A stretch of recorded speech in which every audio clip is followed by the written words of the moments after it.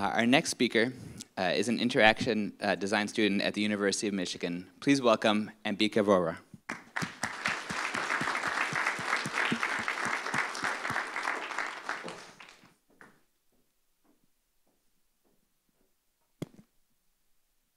So looking at this, you might be wondering, well, what is her talk on? Is it about circles? Is it about shapes?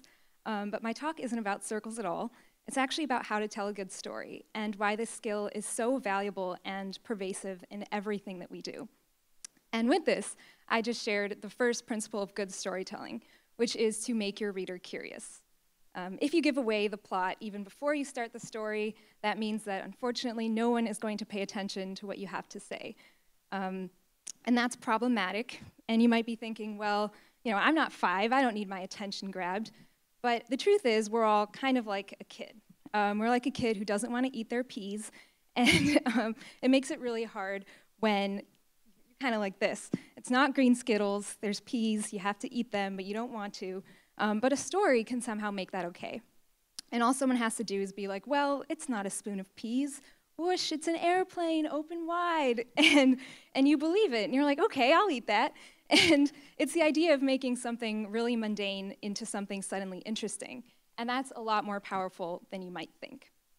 And just as this spoon is a metaphor for an airplane, metaphors can be used to explain complex emotion or logic very simply, where paragraphs and paragraphs of text could fall short.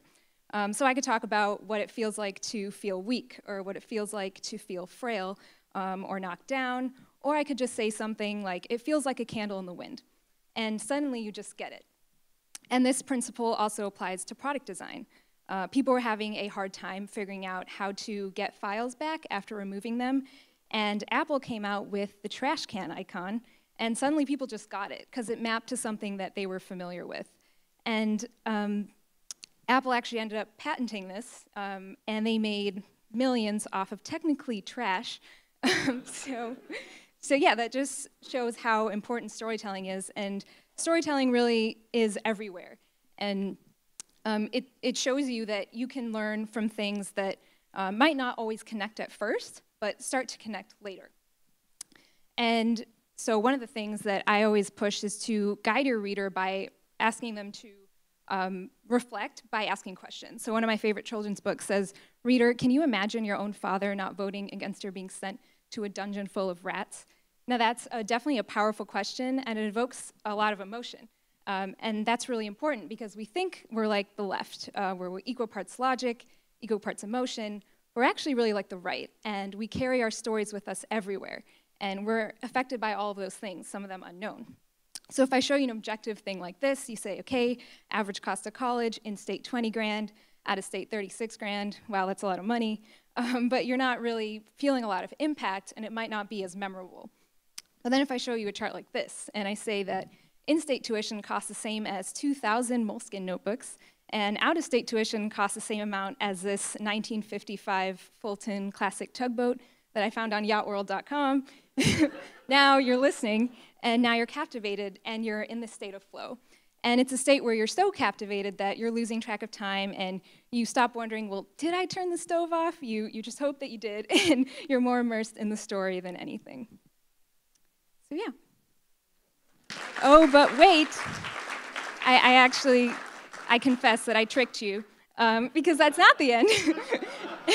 And for a minute, you were probably like, wait, is that the end? It seemed a little abrupt. That's because I had to, of course, introduce the principle of the plot twist, which is very key to your story. So, you know, it's good to keep your audience on their toes. Make sure you add in something unexpected to make them remember your story. And so from there, it makes a very important point of a story to end gracefully. So you don't want to just suddenly end. You want to go very slowly from your climax to your denouement, tie up your loose ends, add in unity and closure. That is to say, have your story come full circle. So I lied. I guess my talk is on circles after all. And that's a great way to end your story, to have the beginning and the end tie together so that your reader knows that your story did indeed just end. What I want to leave you with today is that storytelling is everywhere, and it doesn't matter if you're making a slide deck or just having a conversation with someone, introducing yourself. All of these principles apply to help you be a better communicator. I also want to drive home the point that only you see the world the way that you do, which means that that makes your story incredibly unique, which is really special. Thank you.